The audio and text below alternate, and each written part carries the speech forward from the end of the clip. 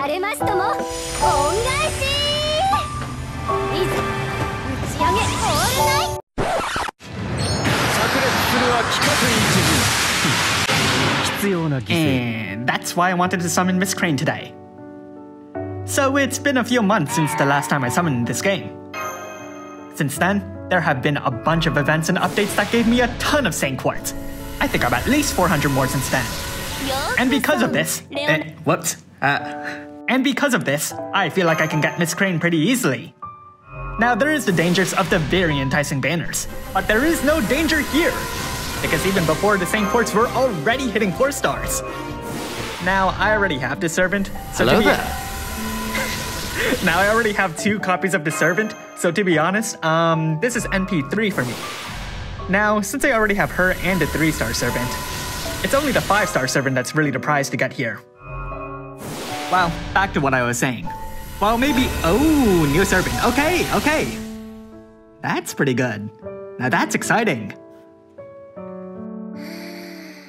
Now, obviously, I've been playing this game for a while, so of course I have a bunch of servants. So the question is, was she any good?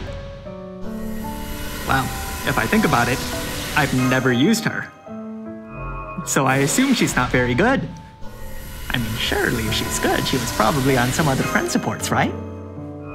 Well, either way, a new servant is a new servant, and a new servant means rank up quests. And with rank up quests, that means more Saint Quartz. Well, that was enough of a tangent, so what was I trying to justify before? Oh yeah, the banners. Now, seeing as all the excitement from the 4-star JPEGs wore off, it's rather sobering to think that there's a bunch of excellent servants and banners on the way, of which I'd like to summon on a number of them. But given that Miss Crane herself is also limited, and apparently won't show up for another year on a banner a free-to-play can actually do, there's a nice bit of incentive. Now, of course, Miss Crane isn't for everyone. I suppose I can take the time to monologue to no one in particular of Miss Crane's playstyle. So Miss Crane has large potential, but at the same time is extraordinarily dependent on the player's current roster. Despite possessing several powerful support buffs herself, her greatest strength lies in retreating to the back of the line, freeing up an additional slot for another servant to take her place at the front. As is the case from Tactical Assault Man at the start of the video, this means you can potentially roll in 2 more support servants to further buff their damage dealer, thus exponentially raising their damage to extents that might not have been possible before. Wow, I seem to notice I am no longer getting anything cool. But that is okay. Just like the stationary JPEG, I am as cool as a stationary JPEG. I am a man who managed to score even on odds of 0.02. Now I did have 400 chances, and that pretty much guaranteed it. And here I have a sinking feeling. You know, let's talk about something else. Let's talk about me. Would I really benefit from Miss Crane? After all, the value of a servant who will switch out for another servant will certainly depend on the identity of the latter. But I don't think I have anything to worry about in that regard. Why, just look at my support stats. They clearly look like money was spent. Now, of course, the next question becomes, do I need Miss Crane? Not really. Honestly, I haven't had any trouble with this game at all.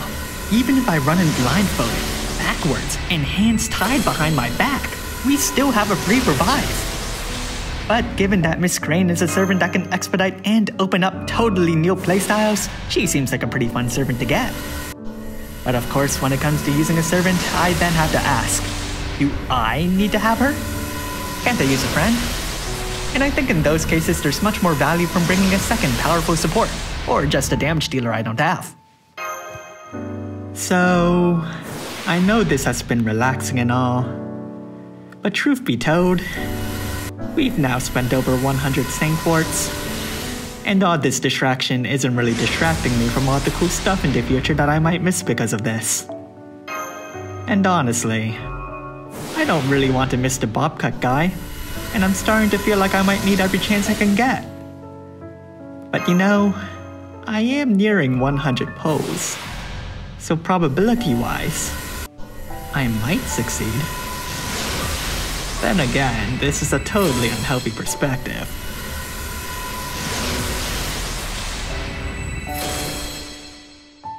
Yeah, okay.